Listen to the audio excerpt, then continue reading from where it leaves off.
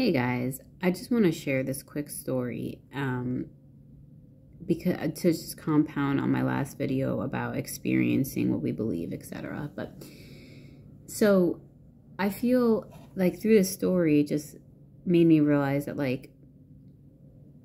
feel like experiencing what we believe is not like a harsh thing, like, well, you experience what you believe, I think there are opportunities for us to think in a different perspective, or to believe something else, so that we can realize something else. And that, I believe, is like grace, is God, kind of like nudging us. Anyways, so this story says, I'm reading this book by Frances Scovel Shah. And some of the things she says in here I don't agree with. Like, sometimes I feel like she's too legalistic with her words, with wording. But I like this. She says, wealth is a matter of consciousness. The French have a legend giving an example of this. A poor man was walking along a road when he met a traveler who stopped him and said, "My good friend, I see you are poor. Take this gold nugget, sell it, and you will be rich all of your days." The man was overjoyed at his good fortune and took the nugget home. He immediately found work and became so prosperous that he did not sell the nugget. Years passed and he became a very rich man. One day he met a poor man on the road. He stopped him and said, "My good friend, I will give you this gold nugget, which if you sell will make you rich for life." The mendicant took the nugget, had it valued, and found it was only brass.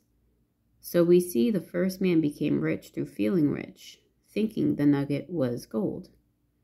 Every man has within himself a gold nugget. It is his consciousness of gold, of opulence, which brings riches into his life. I have a funny story about the word opulence. So reading this book is the first time I ever heard that word, opulence, and I was like, what the hell is opulence? So look it up. Opulence means like wealth. And I thought it was funny because my dog's name is Casey, but my oldest son sometimes makes up other what I feel like are random names for her. So currently he calls her Oppie. And I'm like, where did you even get that from? He's like, oh, I just made it up. So he's been calling her Oppie, and I found this word opulence. I'm like, holy shit, like, that is kind of cool. I was like, we're calling her opulence. I don't know, I feel like we've been saying opulence, but in short, opulence. That's kind of cool.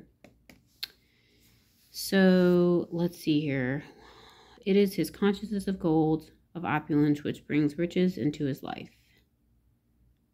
In making his demands, man brings at his journey's end. That is, he declares he has already received. Before you call, I shall answer. Continually affirming establishes the belief in the subconscious. It would not be necessary to make an affirmation more than once if one had perfect faith. One should not plead or supplicate, but give thanks repeatedly that he has already received.